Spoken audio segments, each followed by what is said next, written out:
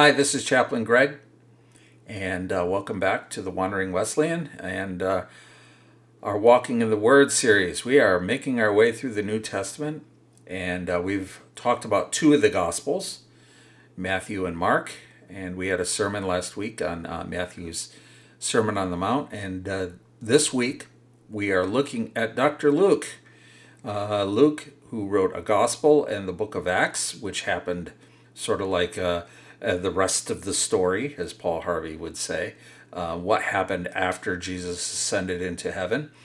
And so Dr. Luke is going to be our focus today. And who was this guy named Luke? Well, he was probably a Gentile, probably from Macedonia, which is in northern Greece.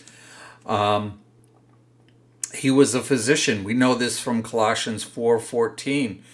Colossians 4:14 talks about Luke being a close companion of Paul and a physician. Now, today, when we go see the doctor is an esteemed position in our society. A doctor goes through many, many years of school and lots of hard work, and they become a physician. It wasn't so in the ancient world. Physicians or doctors were slaves. All right, so maybe he was a slave. Rich people didn't hang around sick folks. Rich people wouldn't go to somebody who was ill or injured. No, you sent your slave to that. So there were certain slaves that were trained in medical arts, and they'd send because slaves were expendable, you know. And so a physician was more often than not, a slave. So it's very possible that Luke could have himself was a slave. He was a companion of Paul, a very close companion of Paul. The book of Acts, which is an explanation of what happened after Jesus' ascension into heaven. Luke writes in the first person in many parts of Acts. So from chapter 16, verse 10 through through verse 17, and then chapter 20, verses 5 through chapter 21, verse 18, and then again in chapter 27, really through the end of the book, he's writing from his own experiences and his being with Paul. He's mentioned as the only person with Paul while he was in prison in Rome, and that's in 2 Timothy 4:11. So Luke's gospel, like I said, he has two books. So Luke Part 1 is his gospel. So the first two chapters of Luke are really important. It's attributed to Luke by the early church. So Luke doesn't identify himself in either of these works, but the early church said, yeah, he's the guy that wrote it. It was written probably in the early 60s AD. Paul was executed in 64. There's no mention of Paul's death in Acts. There's no mention of the destruction of the temple in 70 AD either. And there's no mention of Nero's persecution, which started around 62, 63. So it was really early in the 60s that the Gospel and the book of Acts were written. Some of the features of Luke. So when we talk about the Gospels, the church, the early church and through the history of the church have put different symbols to represent the different Gospels. So Mark is the symbol of a man, the realism of Jesus's life. Matthew is a lion, writing for the Jews, and Jesus was from the tribe of Judah, which was symbolized as a lion. John, an eagle, theological gospel. It's to fly higher than the others. Luke's image is a calf, the sacrifice animal. It focuses very heavily on the sacrifice of Jesus.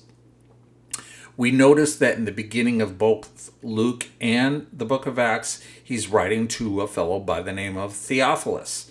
Who is this Theophilus guy? Well, it means lover or friend of God. So Theophilus may have been a patron, somebody who sponsored Luke in his writing, may have been to the church as a whole, those that love God. May have been to a Jewish high priest who was the son of Annas until 41 AD. Probably not, but there's a guy named Theophilus out there, and he was probably the guy who permitted Saul to persecute the church. So maybe it was him, probably not. I have a feeling that it's probably meant for the whole church, but we don't know. We don't know. It's a careful biography. So the Gospel of Luke is a careful biography, and the book of Acts is a careful history of the early church. And it starts with the genealogy of Joseph. So Matthew is focused on Mary's lineage. Even though it ends up with Joseph, it really is more of a lineage from Mary, because a Jew was only indeed a Jew if they were born from a Jewish mother. But Luke is focusing on Joseph's lineage, and that sort of points to his Gentile orientation, because the patriarch of the family was really important in the Gentile world. There's an extensive narrative story. So chapters 1 and 2 are really they're long chapters. They're not short chapters. They're long. And it's probably narratives that Luke got from Mary, the mother of Jesus herself. The stories really could have only come from Mary. So his time with her, he must have interviewed her extensively and gotten these stories from her. Throughout the book of Luke, there is a concern with social outcasts. So the poor, women, those who are considered sinners. Women especially receive a very high place in Luke's gospel. There is an extensive use of parables throughout Luke's gospel. It's one of the features that he uses parables in a very strong way. So the centerpiece of these parables is in Luke 15, where he has one big parable divided into 3 parts. So you have the parable of the lost sheep, the one amongst the 100. You have the parable of the lost coin, which is 1 of 10. And then the parable of the lost son, also known as the prodigal son, where 1 out of 2 is sought after. So I want to read Luke chapter 8, verses 9 and 10. And this sort of gets into the heart of why Jesus and Luke used parables. And his disciples asked him, meaning Jesus, "What does this parable mean?" Jesus had just told the parable of the sower. So Jesus said, "The secrets of the kingdom of God have been given to you to know, but to the rest it is parables, so that they, looking, they may not see, and hearing, they may not understand." So Jesus is using parables in order to communicate kingdom-centered principles. And there are those that are going to get it and those that are not going to get it. Okay? So let's turn to chapter 14, verse 1. And we're going to talk about a particular scene in Luke's gospel in which Jesus is getting to the heart of why the heart matters more than the actions. So starting at verse 1, on Sabbath, one Sabbath, when he went to eat at the house of one of the leading Pharisees, they were watching him closely. There in front of him was a man whose body was swollen with fluid. So maybe he had congestive heart failure or something like that, where people swell up quite a bit because the heart isn't working correctly. In response, Jesus asked the law experts. It's also something that a physician would notice too, right? Yeah. So in response, Jesus asked the law experts and the physicians, "Is it lawful to heal on the Sabbath or not?" But they kept silent. So the scribes and the Pharisees were not going to answer his question.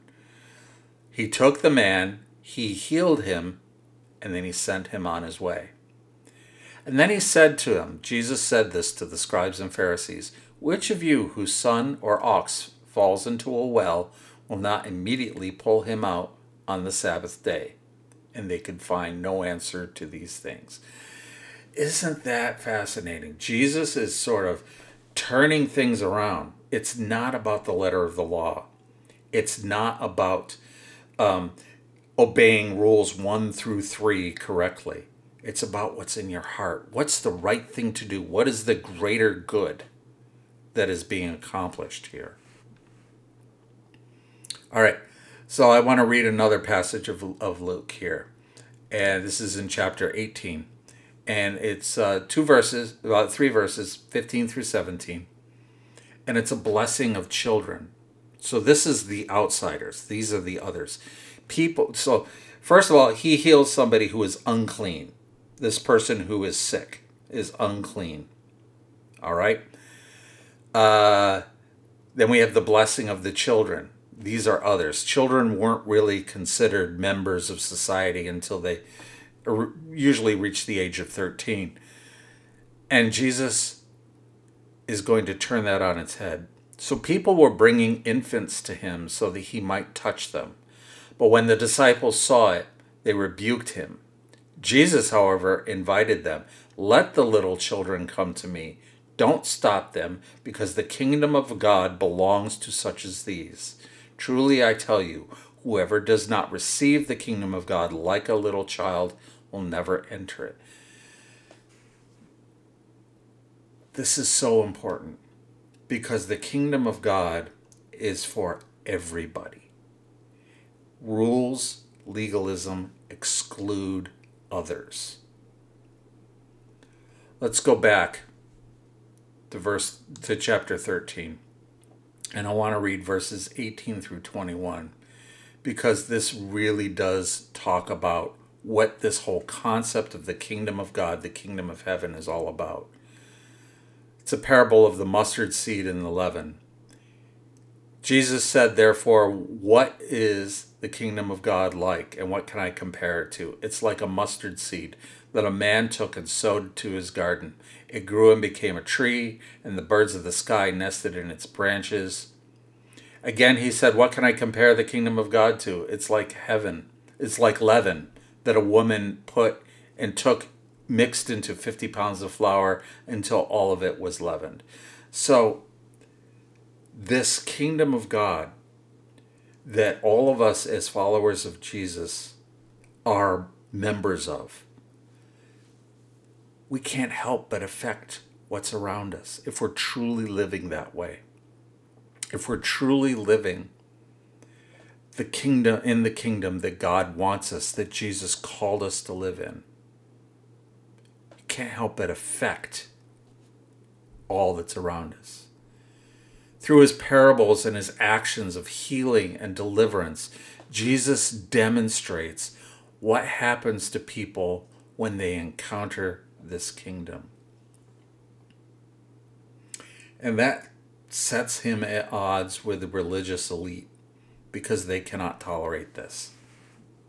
The crucifixion story involves dialogue with all kinds of people. So let me start with Luke 23.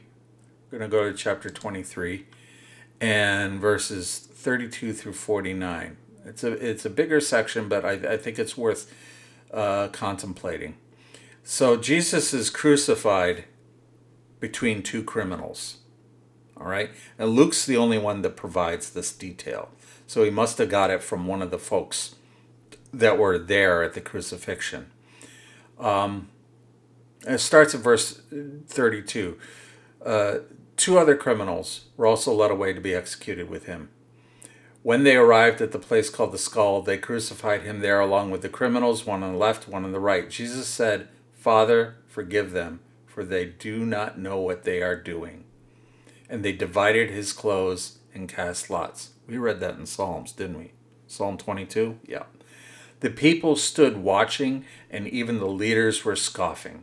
He saved others. Let him save himself, if this is God's Messiah, the chosen one. The soldiers also mocked him. they came offering him sour wine and said, "If you are the king of the Jews, save yourself." An inscription was above him, "This is the King of the Jews." Then one of the criminals hanging there began to yell insults at him. "Aren't you the Messiah? Save yourself and us." But the other answered, rebuking him. Remember that term rebuke, because rebuke is usually used for the enemy, the Satan, the sneaky one. And this criminal used that same language toward this guy who was blaspheming against Jesus. But the other one rebuked him and said, "Don't you even fear God?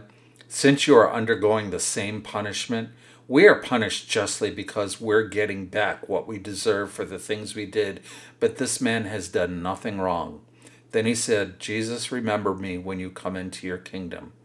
And he said to him, "Truly," and this is Jesus talking, "truly I tell you, today you will be with me in paradise."